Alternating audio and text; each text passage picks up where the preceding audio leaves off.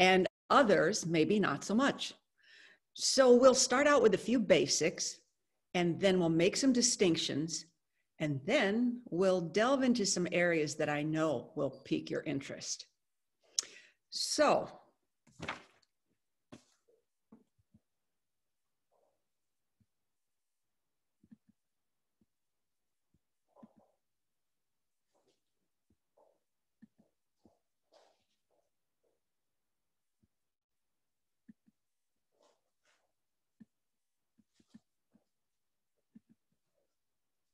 okay, finally got it up.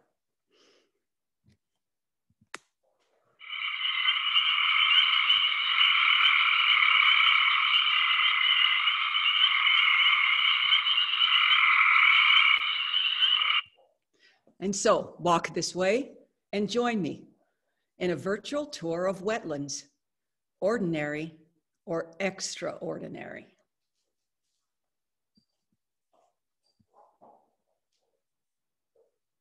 I'm going to try to move something around here and see if this will help how you can see my screen.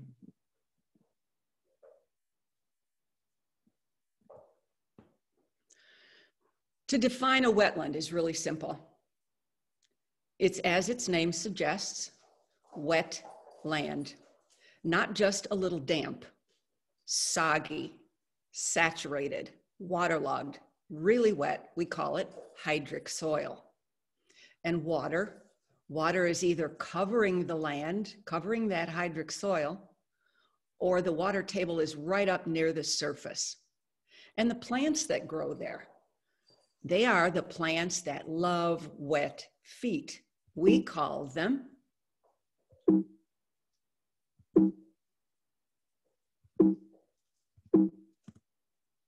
I'm going to have to stop sharing for a moment. Something's not working right here.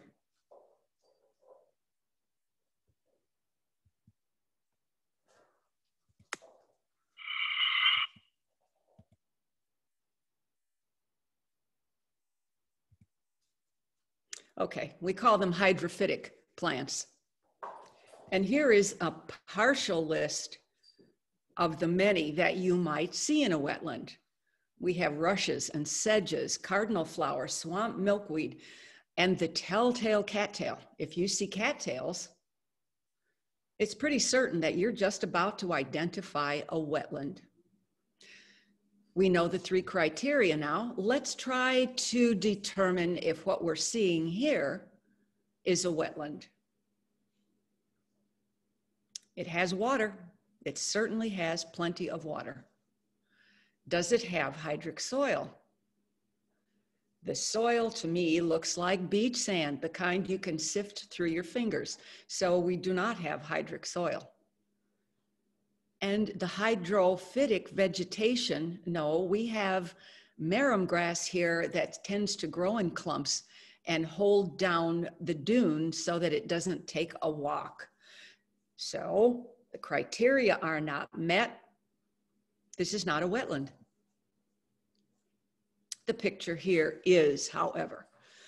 And the water that we find in wetlands can be standing still, or it can be moving. It can have a current. Even though it's a slight current, it can have a current. You might even see water marks on trees in a wetland, where during times of some flooding, the water is up higher than it normally is. Then when it recedes, you see a watermark on the trees. You might even see a thin layer of dusty looking sediment everywhere in the wetland. There are some soil indicators as well. We can see different colors of soil, different textures, different types of soil. And I find the most interesting to be the odor of hydrogen sulfide if you are to disturb the silt at the bottom of the pond. Now, in order to figure out how a wetland fits into the grand scheme of things, let's start with a watershed.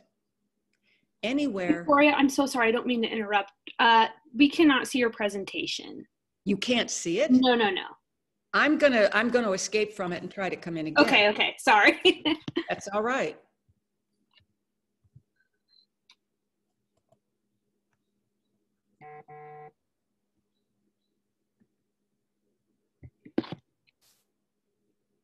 Can you see it now? No.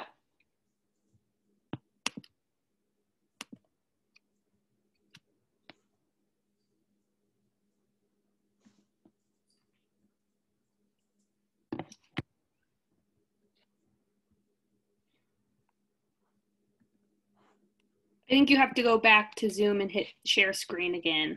That's what I'm doing. Oh, yeah, okay. All right, okay, perfect. Now, let me see if, when it plays, if you can still see it. Okay. That's where we seem to hit a snag. Yeah. Are we good? Yes. Okay, I'm going to advance to where I left off. Okay.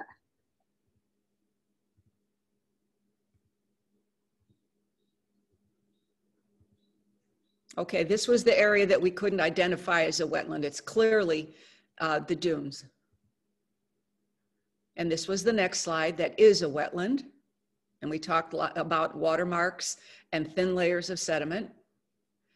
And then we talked about the soil types and the odor of rotten eggs, the hydrogen sulfide. This is a cutaway of a wetland, and we're going to try and figure out how a wetland figures into the grand scheme of things. This was a really lucky find on the internet. It shows that when water falls on a wetland, gravity pulls it down so that water will travel from the highest point of a wetland to the lowest point. When it gets there, what does it do? Well, it sits there. But then it ever so slowly releases from the wetland and goes on toward the ocean. The way that the determination is made, which way the water will flow, is partly by the slant, the topography of the watershed, and also by a structure that we have here in Porter County that's really unusual.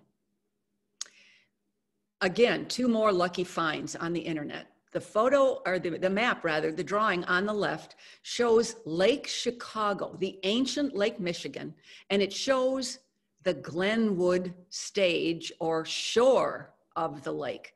That corresponds to this newer map. This one shows the Glenwood stage, and it veers off to the east and tends to follow along roughly with Route 30. There are two watersheds in Porter County. One is the Calumet watershed.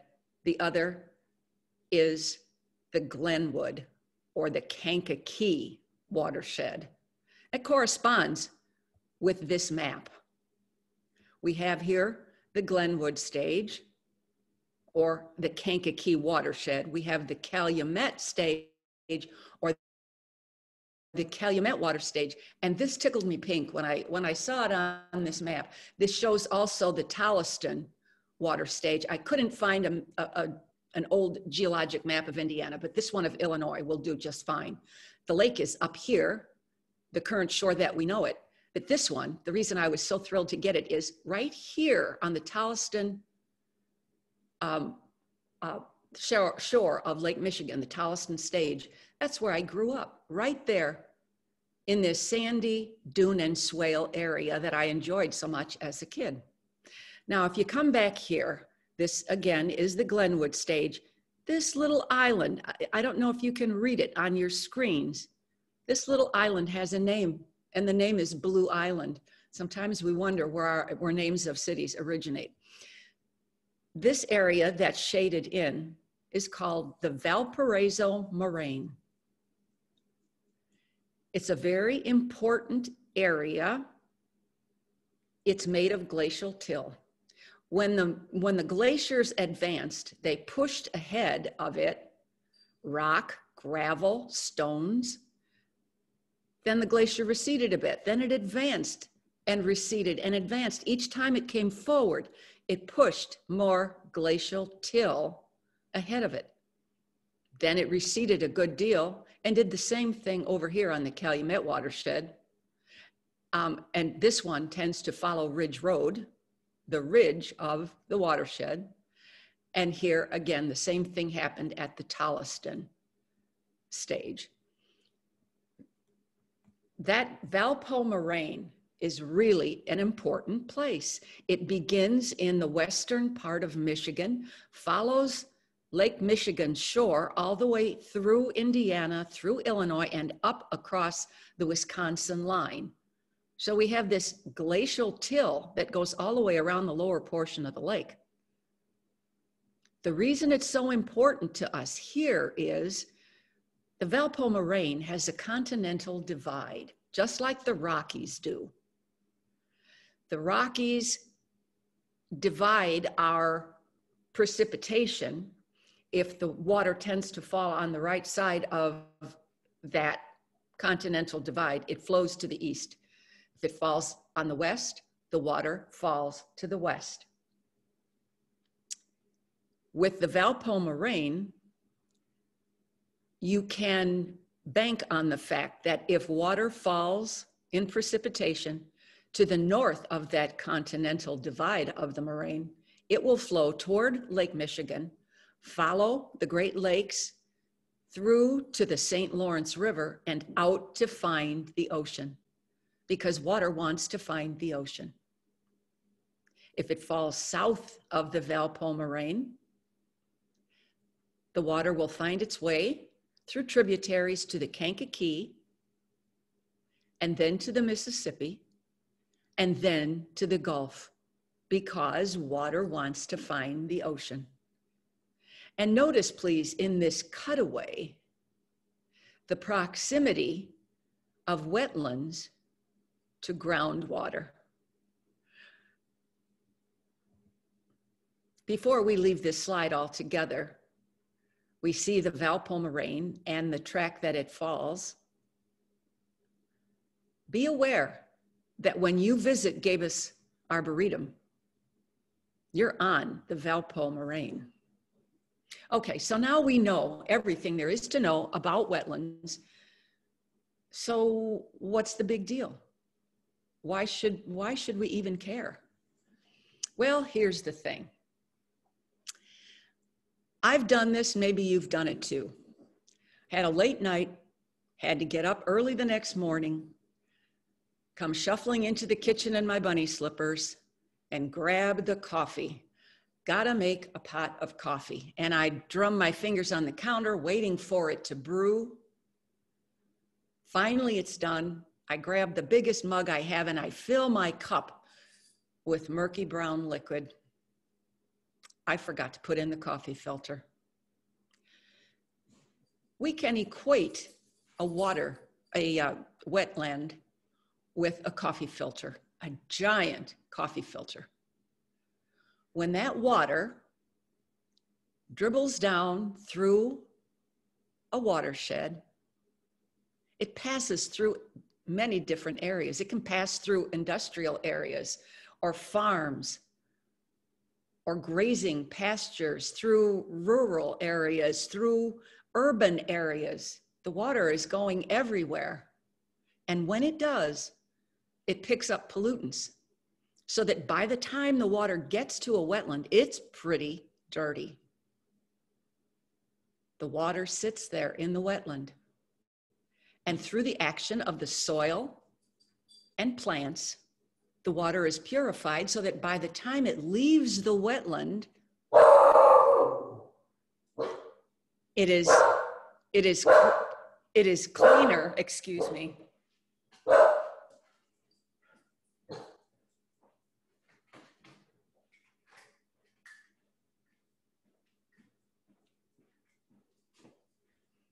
I thought we had Tilly solved, evidently not.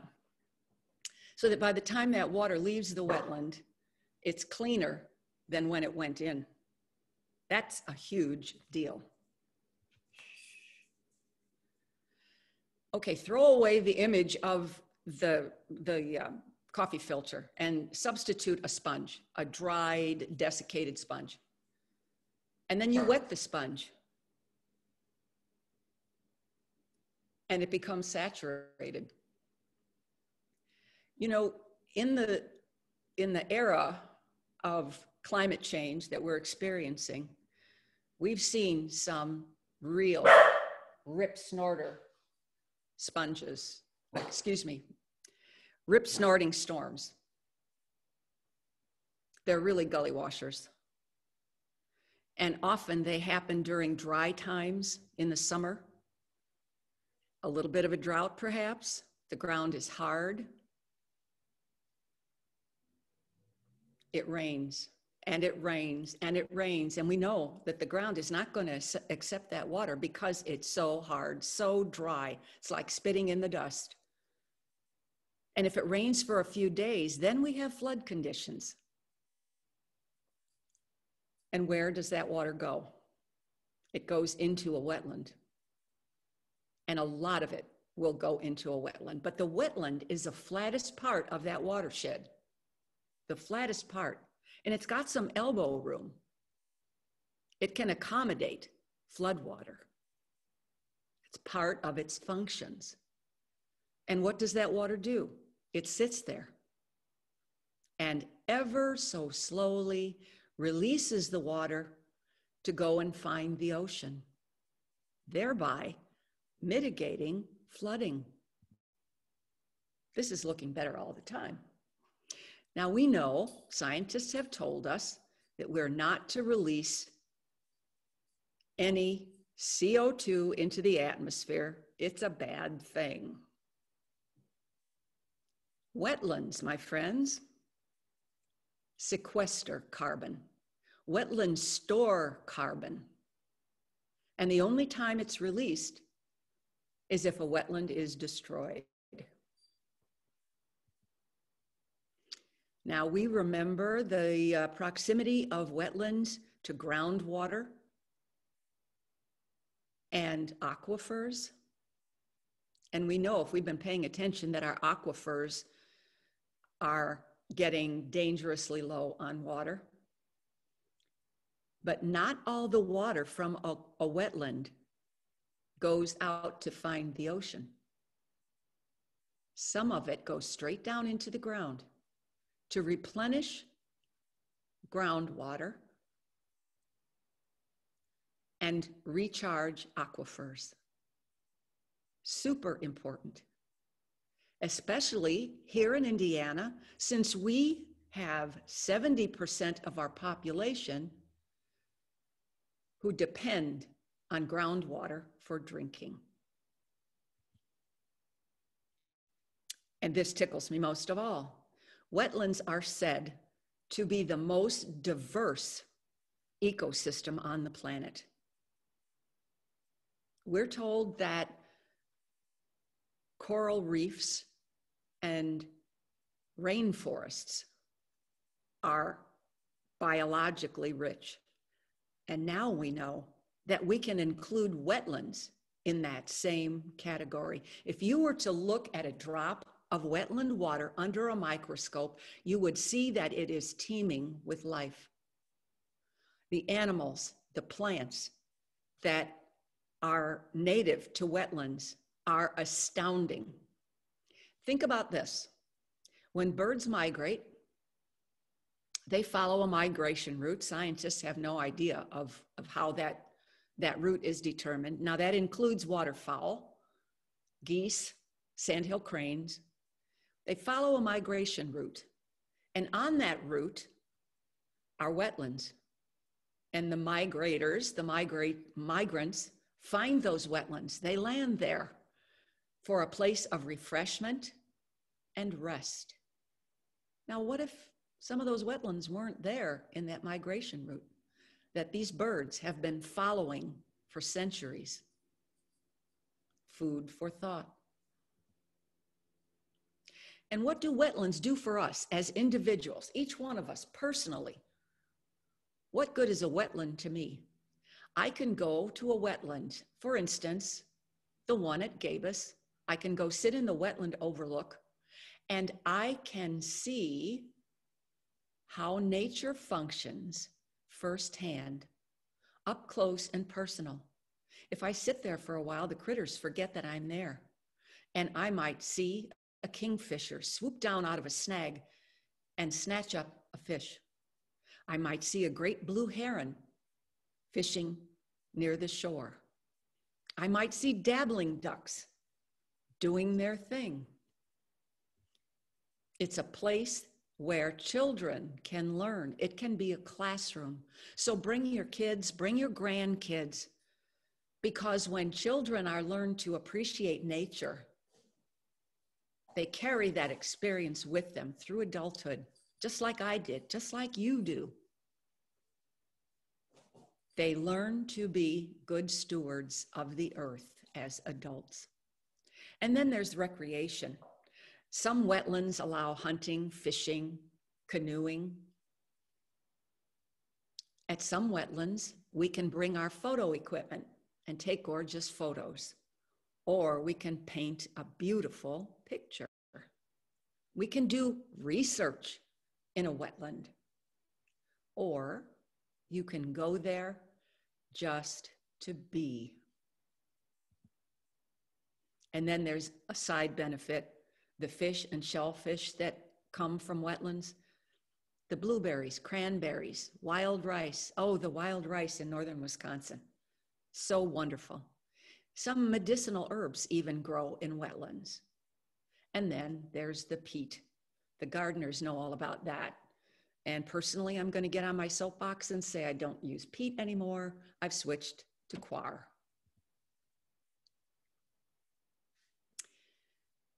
Diversity in a wetland brings us to the food web that we find.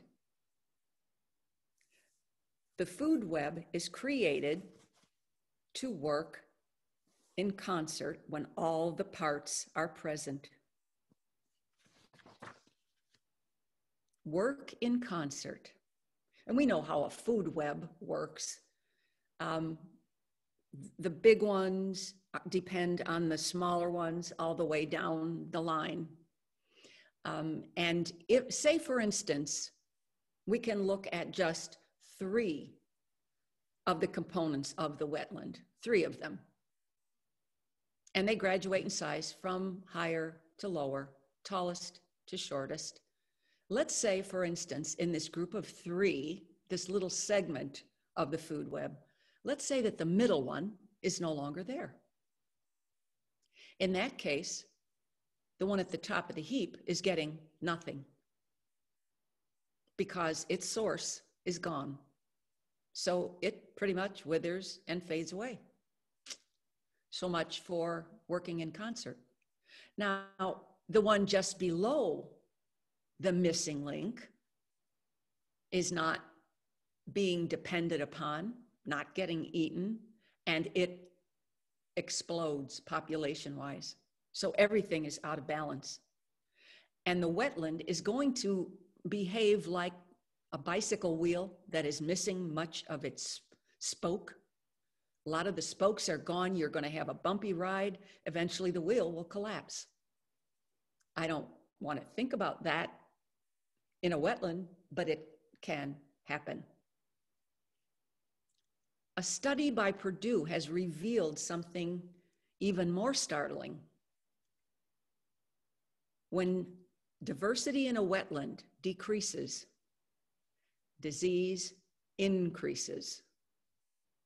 So the wetland is hit by a double whammy. It's missing portions of its food web, so it's not functioning properly, and then it's hit with disease.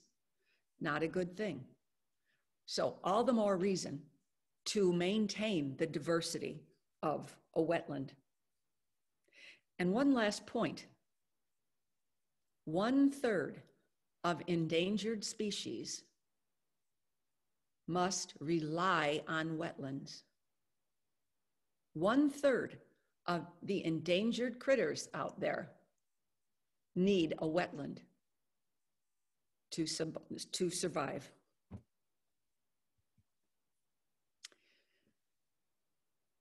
Are all wetlands always wet? No, actually they're not. We have something called a vernal wetland. It's fleeting, it's short-lived, it's ephemeral. It's like ephemeral flowers that are here today and gone tomorrow. At the end of the winter, we have snowmelt that's got to find a place. And it tends to collect in low spots. And then we have some spring rains that also feed that little wet spot until it becomes a small pond. There are no fish in that pond, and soon as the toads and frogs discover that, they jump right in. Nothing can eat their eggs, so they lay a bunch of eggs in those little vernal ponds. The eggs hatch. The toads and frogs are growing, and once they resorb their tails and have all 4 of their legs, it's time to leave the pond. And it's also time for the pond to dry up. It's summer, and the pond will come back again the following year. Have you ever noticed all the dragonflies that show up at a particular time in the summer near water features? That's because they spend their initial time in water, and then they become these big bombers, the dragonflies, that have a voracious appetite for mosquitoes. Neat to know. And one last point about wetlands in general. We're told that they are transition zones that link water and the land. And think about how water flows from the land in a watershed, and it finds its way to the ocean. And when it does, it's protecting the land, the air, and the water. It's sequestering carbon from going up into the atmosphere. It's cleansing the water, cleansing the land, protecting the land, the air, and the water. Good stuff. This little beaver that came up out of the pond in my backyard is here to tell us that wetlands are divided into 4 separate categories. We have marshes that concentrate on wetlands. We have swamps that focus more on woody plants. And then we have bogs that are very, very unique. And lastly, fens. Here is a marsh where the water tends to be more shallow. It exists over rather poor land. The soil under it doesn't have much to offer. The water in a marsh can be fresh water or salt water, as in coastal marshes. And the water from a wetland can either be near a lake or near a river. And you know, it's funny how we can see something, pass it by in our car 100 times, and we know it's there and we just don't take careful note of it. But once we understand what it is, then we can't help looking at it every time we go by. That's like some friends of mine to whom I explained what Phragmites is and how nasty it is. Now that they know what it is, it reminds them every time they go down the street, down a country road, down a rural area road, just exactly what they're seeing. They see it where they just knew it was there in the past and passed it by. Swamps have some different features. The movement of water in a wetland is apparent in a swamp. Swamp water is deeper. It covers a wider area. It does have a current. Sometimes it's imperceptible, but it is there. And with that current, the water in the beautiful Okefenokee swamp actually does drain into the ocean. It goes into the Atlantic via the St. Mary River, and it goes into the Gulf via the Suwannee River. In the Okefenokee, we can see cypress trees, the trees with the knees, and we can see swamp tupelo as well. Not all of the Okefenokee is actual swampland. Some of it's drier, and it has different types of trees, more conifer type trees than the actual swamp area itself. The Okefenokee in 1937 was declared a preserve by FDR. He saw what it was. And among all the other things that he accomplished, he made the Okefenokee a preserve. And to this day, it's still partly a reserve, partly a refuge, partly private land. It's a convolution of different ownerships of the land. But to this day, you can go there, you can fish, you can recreate. It's an amazing, nearly 700 square miles. And the diversity in the Okefenokee is phenomenal. Some of the animals that are there are the same ones that we see here: beavers, otters, and yes, we do have bobcat here because I saw one a couple years ago that was snooping around the wetland behind my house. It was amazing, amazing. The birds, yeah, there are a lot of birds at the Okefenokee. 200 species of birds are in that swamp. 60 species of amphibians that include the ever popular pig frog that, instead of croaking, has a tendency to snort and grunt. And then there's the 3-foot-long salamander. Yes, there are plenty of gators at the Okefenokee. And there are about 5 different species of poisonous snakes. Want to keep your eyes open when you visit there. Oh, and I almost forgot, there are 400 species of mammals in that swamp.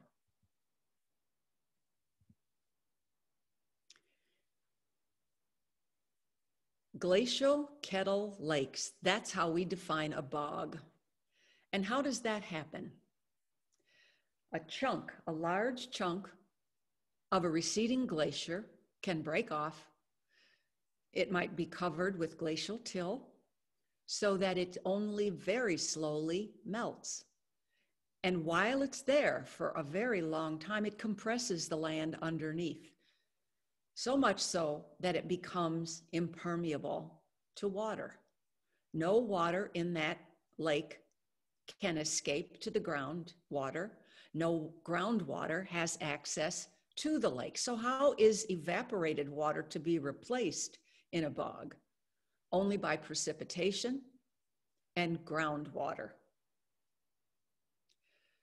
Groundwater flows in around the perimeter of the bog, diluting the acidity of it. Because the inner part of the bog, the central part, is very acidic. For those of you who are familiar with the canning process, you might use 5% vinegar. Well, some bogs can be that acidic. They can even be acidic as orange juice. So not only are they acidic, they are low in nutrients and comprise a part of this pretty simple ecosystem. The last type of bog is a fen, and it has one central difference from a bog. We'll discuss that in a minute. A couple years ago in the winter, I gathered up my photo equipment and drove down 421 and east to Pinhook Bog. If you have never been there, you must go. It was closed this year to tours.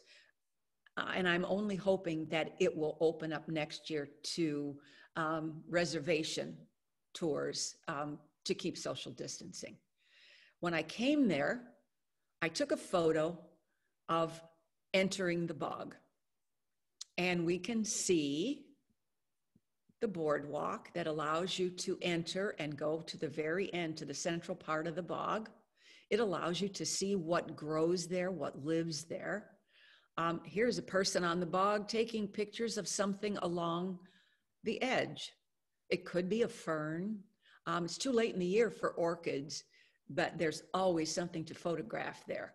We can see the tamarack trees are losing their needles. We know tamaracks lose their needles much like a maple tree. They're deciduous conifers. There are bushes here. Here's what appears to be a blueberry. It has changed color, and that's what I was looking for. How do things look in a bog in fall? Here's some young ferns, baby ones, along the edge And this right here is the beginning of the moat, I have to point out.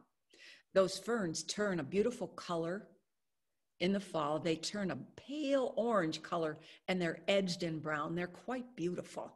And these little white doodads, and more white doodads here, those are rusty cotton grass. Let's take a closer look. Pinhook plant life, yes, it is specialized and it is unique. What we're seeing here is a button bush, just a little bit of a button bush. We're seeing a few leaves and the inflorescence. If you were to try to make a Christmas decoration, a Christmas tree decoration for your tree, you might take a styrofoam ball and roll it in glue and then roll it in snow glitter, the kind of fluffy, puffy, sparkly snow glitter, and then hang that ball on your Christmas tree. This looks kind of similar, only it's not glittery. And what you're seeing is not a glitter type material. It's tiny little flowers, hundreds and hundreds of little flowers with their flower petals, creating this lovely sphere. And what's extending from the ball are anthers and stamen that give it that pretty, pretty unique look. Here's a list of what you might see at Pinhook Bog. We talked about the tamaracks and the ferns. If you notice a thread here, the common thread is acid-loving plants. Holly likes an acid atmosphere. So do cranberry and blueberries. And we have then the orchids. The orchids are phenomenal. In the spring, not fall, in the spring, the pink lady slipper orchids are absolutely breathtaking. The colonies of them that grow at Pinhook are getting bigger every year. And the last time I was there, there were colonies of 12 to 15 blooms all coming out at the same time. Breathtaking. And the spring, one spring trip that I took there, I was fortunate to see orange fringed orchids. And I was even happier when the pictures that I took of them turned out. You can see all the kind of delicate little fringes on the orchids. We have sphagnum moss that grows at Pinhook, and a lot of it. We'll see that shortly. And the last thing that we're going to look at here are the carnivores. You don't just see carnivores anywhere. Again, they are unique. And here's one. I love this picture. We've got two of the pictures here. This one in the front, we only see the top of it. The one in the back is partially hidden. What you're seeing here is not a flower, it's a leaf, a modified leaf. Picture in your mind's eye a flat leaf that has evolved over time to curl up and close so that it actually becomes a vessel to hold liquid. And that fin that goes up the front may be what is left of the flat leaf. And I believe that it performs a function. I believe that here comes a little buggy and it detects on this fin what lies ahead.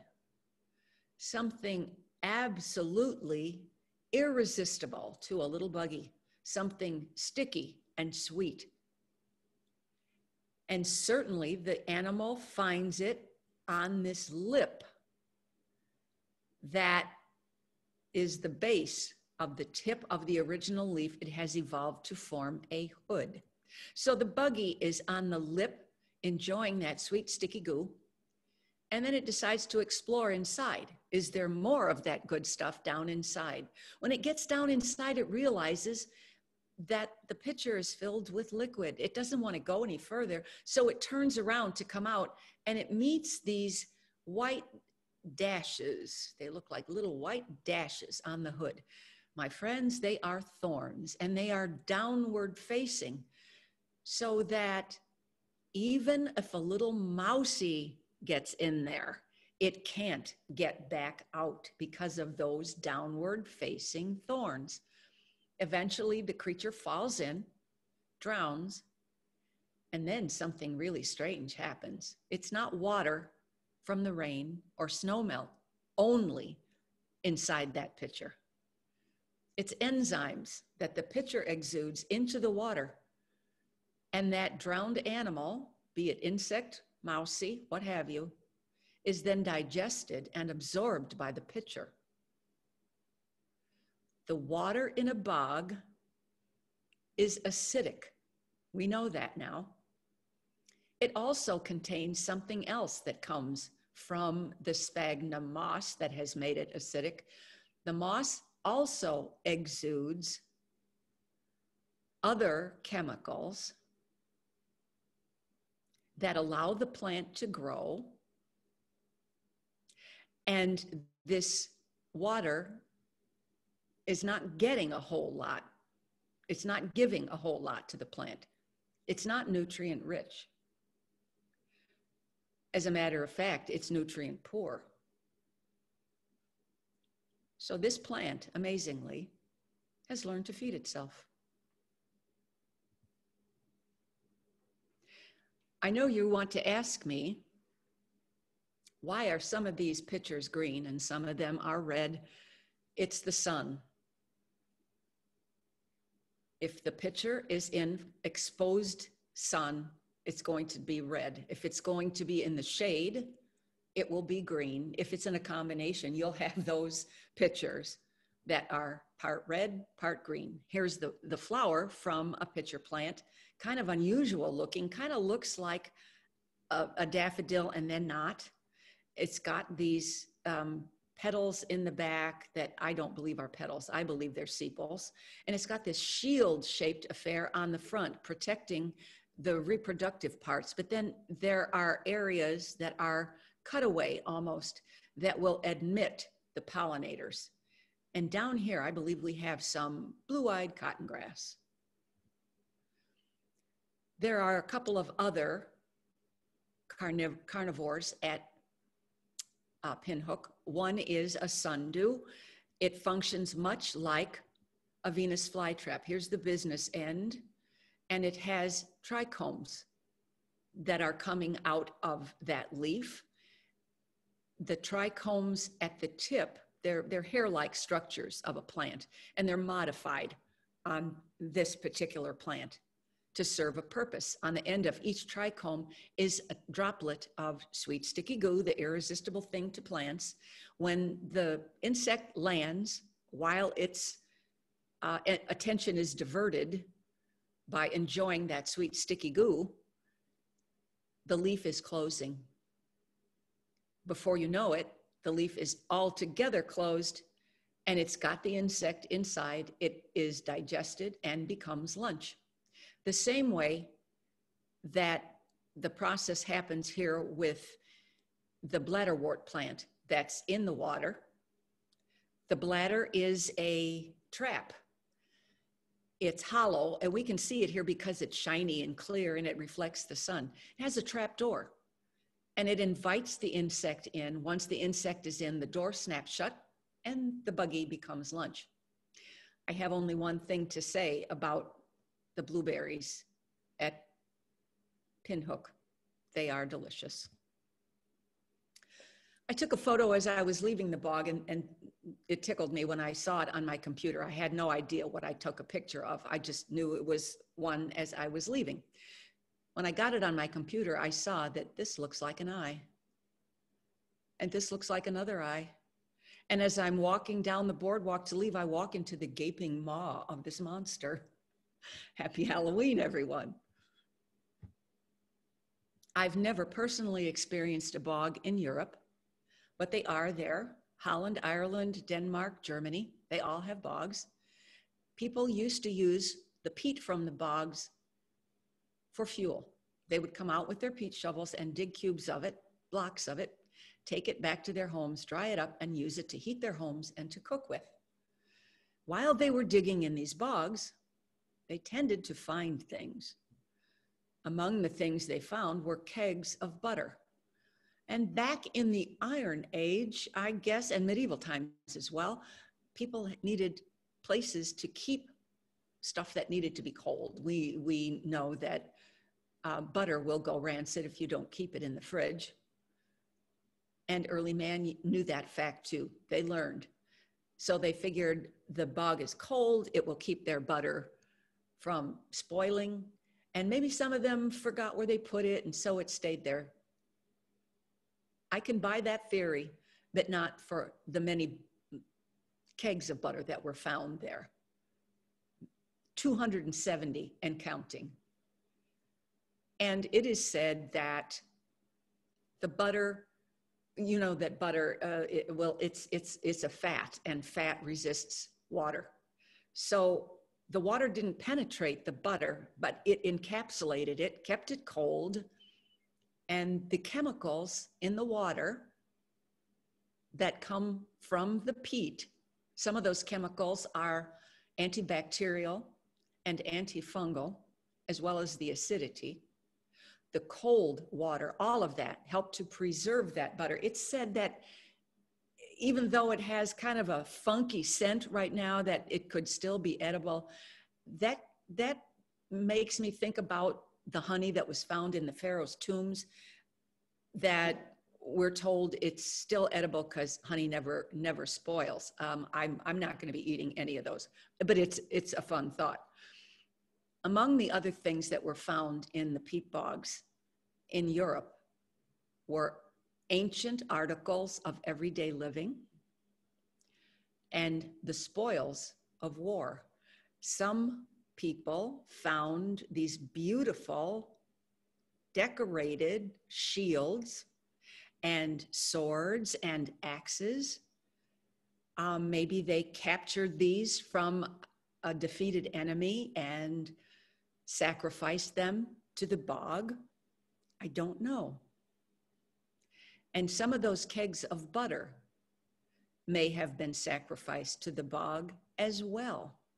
Bogs were pretty mysterious places to early man. They're kind of mysterious to us as well.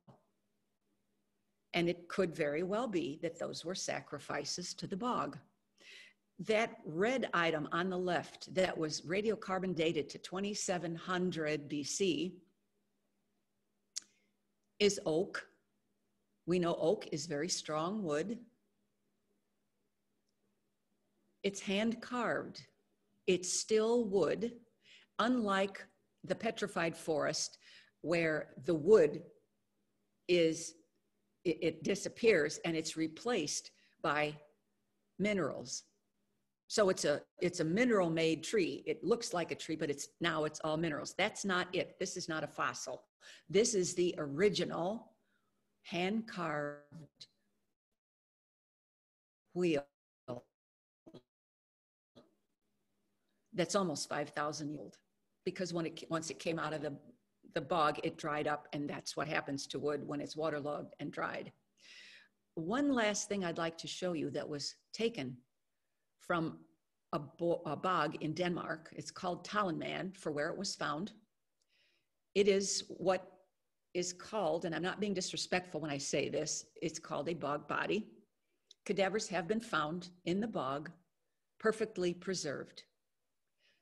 The acidity in the water leaches the calcium from the bones, so they are pretty flat, but they are totally, the soft tissue is totally preserved.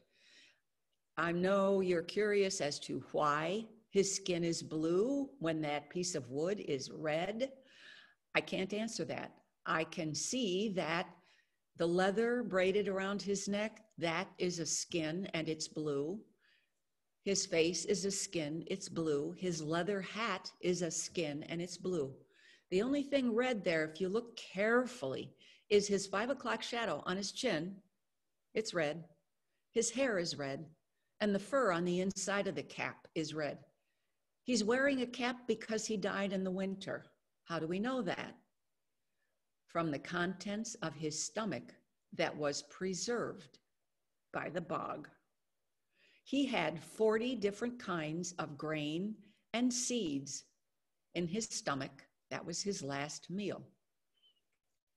he looks very peaceful. He looks as though he were sleeping. The theory is that perhaps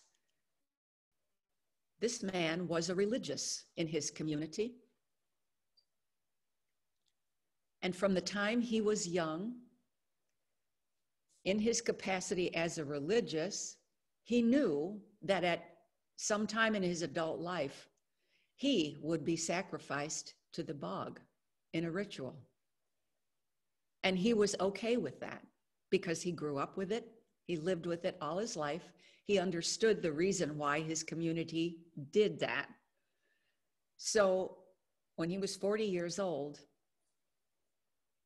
by that leather necklace that he's wearing, that really is not a necklace, it is a noose, he was hung and he was sacrificed to the bog.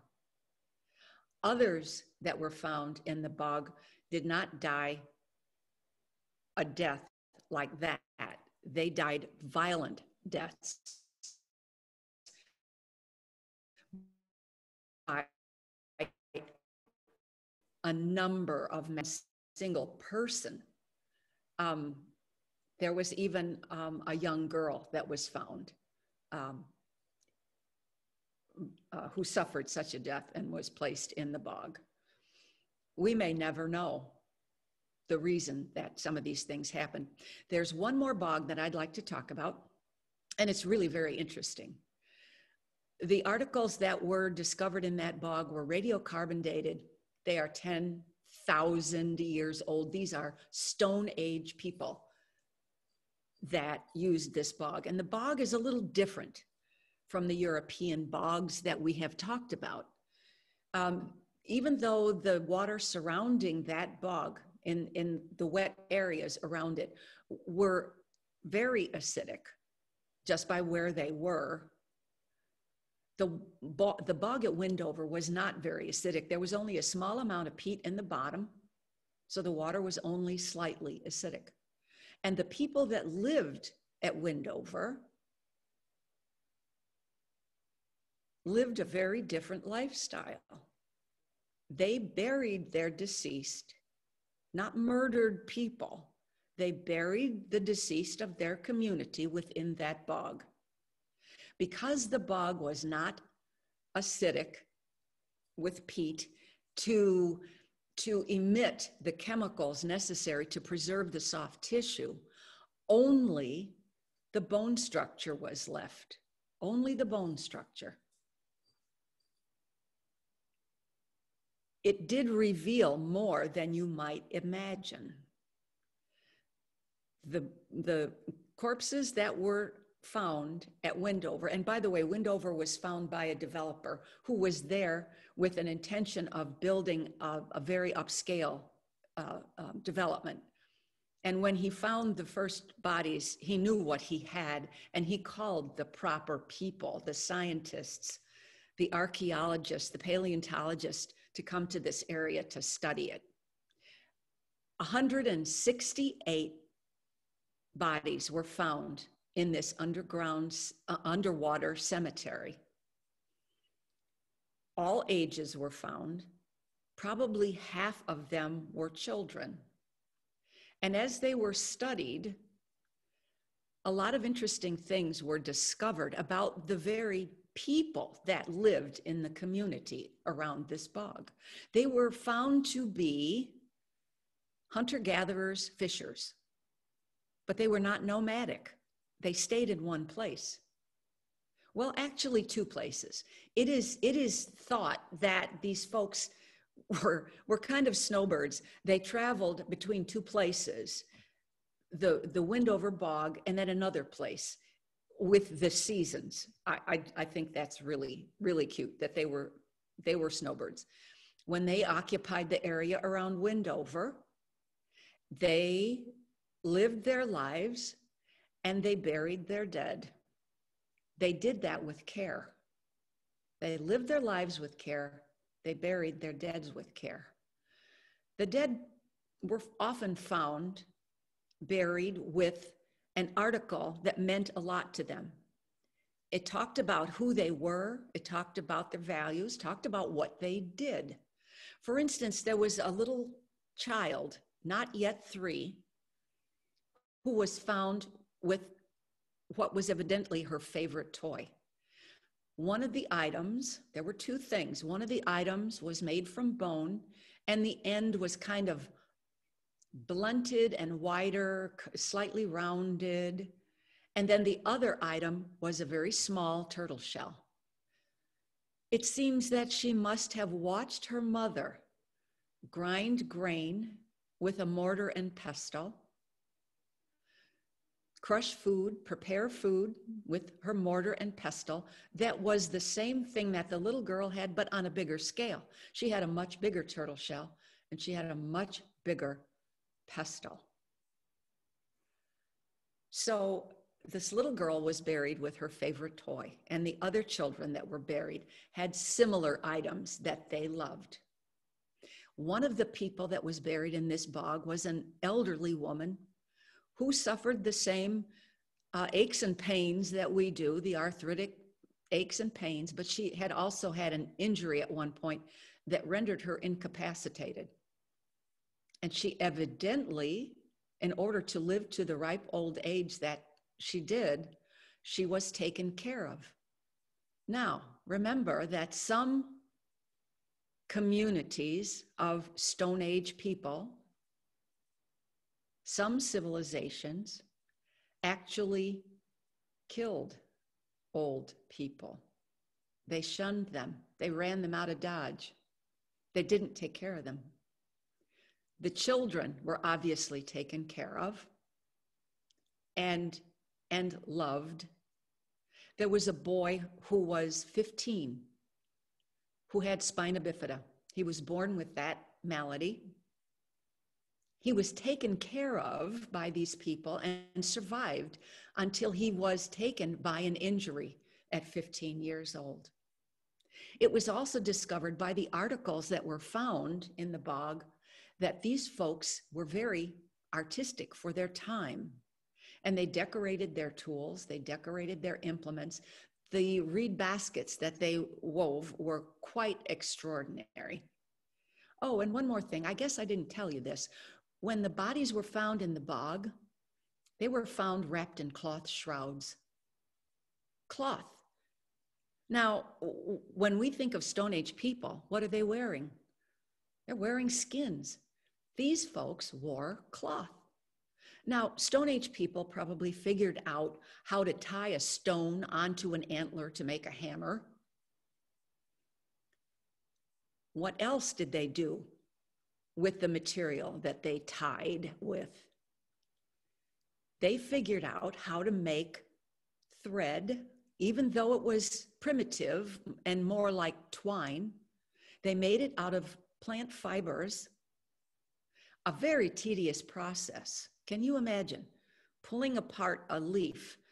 Maybe they had to dry it first, I don't know. And then they had to twist those fibers into a thread. And imagine how long that thread had to be in order to create something with it.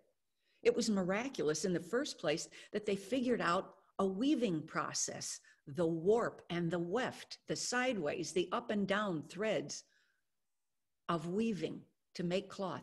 And then imagine the size of the loom that they had to use in order to create a shroud that was big enough to cover a human.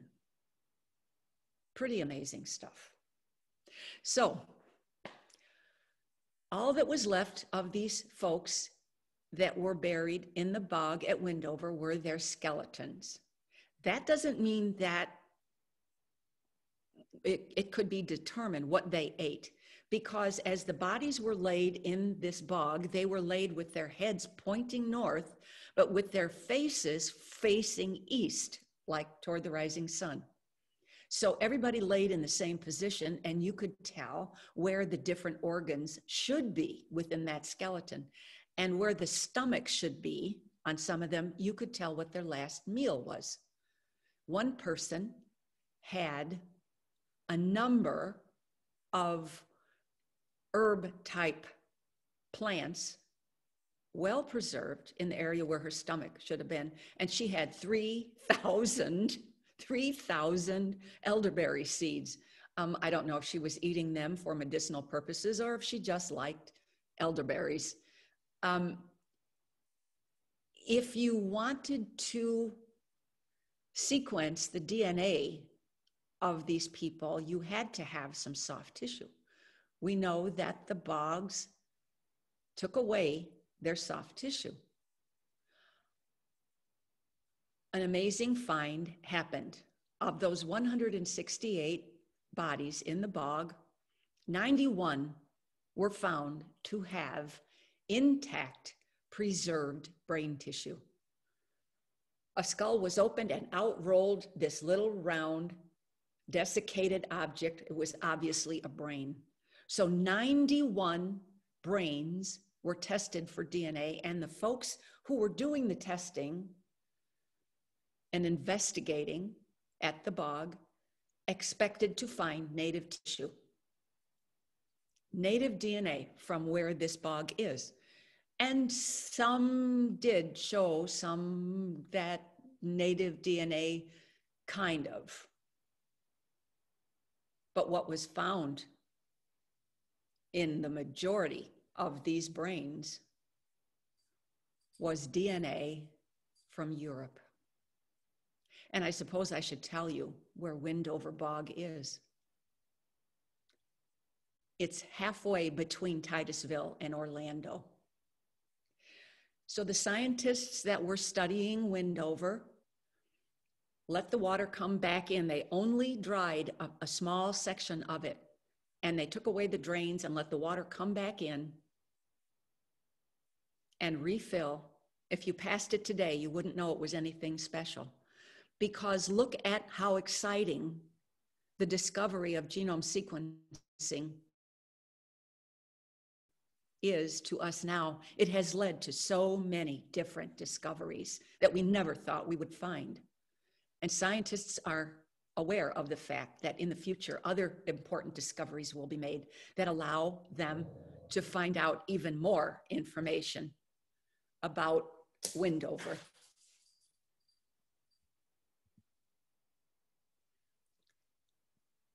One last thing about bogs. When is a bog not a bog? When it's a fen. Henry Coles studied Coles Bog for years. We know him as the father of ecology. He determined that the area was a bog. It has since been determined that groundwater is submitted into the bog, and the bog also allows water to go into the groundwater. Therefore, it is not a bog, it is a fen. And you can see that it has wetland plants. Here's a little arum and some reeds that are growing. This, sadly, is not a bog, but we're not going to call it Coles Fen. We will always call it Coles Bog. Lastly, and finally, let's see what we have left. When this country was born, when we were first called America, 25% of the landmass was covered with wetlands. That's how it's supposed to be. That's how everything functions swimmingly, if you will excuse that. 200 years later, this is what we had. 5.5% left. If you were to do it with the top 5 states in our country, California wins the crown. They've eliminated 91% of their wetlands. In 5th position is Illinois. We Hoosiers share 4th place with Missouri. If you were to look at it state by state, you can see what is lost percentage-wise in every state. Here we are in Indiana. We have less than 15% of our wetlands left. Very sad. And Alaska wins the internet with having lost only 0.1% of its wetlands. I would imagine that scientists are studying those wetlands with great energy because they have more than we have now anywhere. And how would we lose a wetland? How would a wetland not exist anymore? It could be made into farmland. We could lose a wetland for the development of houses, to build roads, to build a shopping center, to mine. Wetlands can be lost for a variety of reasons. In the 50s and 60s, the United States lost 475,000 acres of wetland. Then came the 70s and 80s with Nixon's Clean Water Act, and you can see the improvement. And then in the 80s and 90s, look at that. It really caught on. Improvements were really apparent by that time, so that by 2009, only 13,000 acres of wetlands were lost. And we think that 13,000 is a lot, and it is. But statisticians tell us that it is nothing when you compare with the 475,000 acres. There was a time when farmers were paid to convert wetlands into farmland. Then they were paid in the Obama era to revert them back to wetlands. Different farm bills expired and then new ones were made.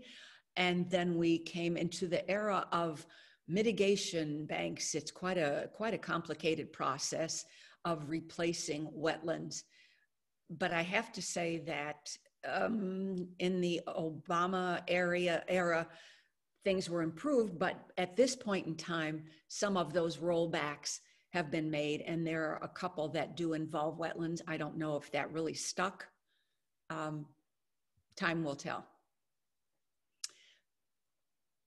I know you all want to know what you personally can do to help the situation. First of all, we can preserve what we have and not lose any more. We can become activists in our own ways and preserve what we have.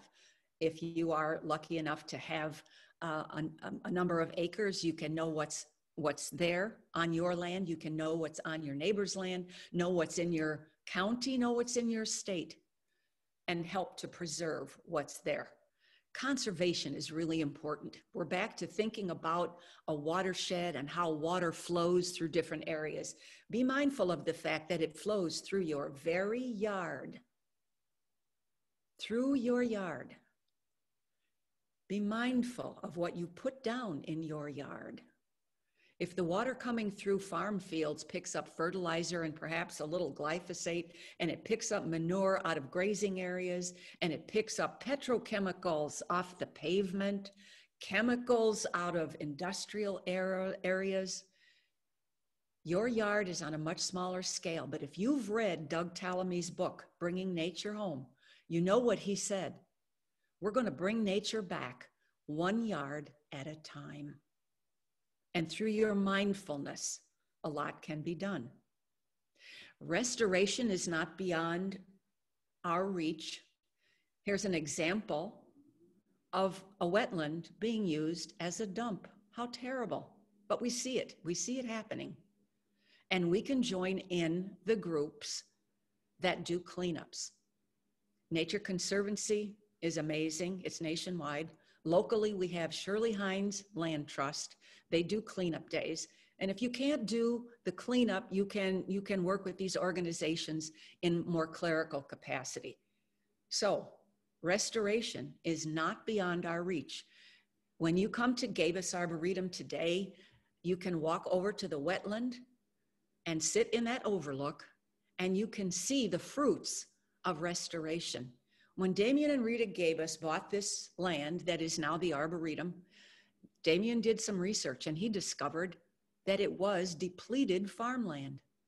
Before that, can you believe, it was a converted wetland. So with careful research and consultation, the wetland then, as you're looking at this picture, to the left is the deeper side. That was dredged out a bit to accommodate the deeper fish. And on the right side, it was dredged only a little to accommodate the fry, the minnows, the young fish, to protect them in the plants, and to allow dabbling ducks to dabble, allow the wading birds to be there. And then all the drainage mechanisms were removed, whether it was tile, dams, levees, all that was removed, and the water was allowed to return. And like that movie, that baseball movie says, build it and they will come, they sure did. Look here, the plants have returned, the willows on the banks. Here we have some reeds back here. Here's some other grassy plants that are peculiar to wetlands. Yes, build it and they will come. So there is light at the end of the tunnel. When I finished hikes with classrooms of kids, I always kept some fun facts for the end. So I have some for you. In regard to floods, did you know that just an acre of wetlands can store 1.5 million gallons of flood water? How wonderful is that? And then we know it's only slowly released to go find the ocean. And what about birds? Did you know that up to 1/2 of America's bird species nest or feed in wetlands? 1/2 of them. And lastly, the percentages.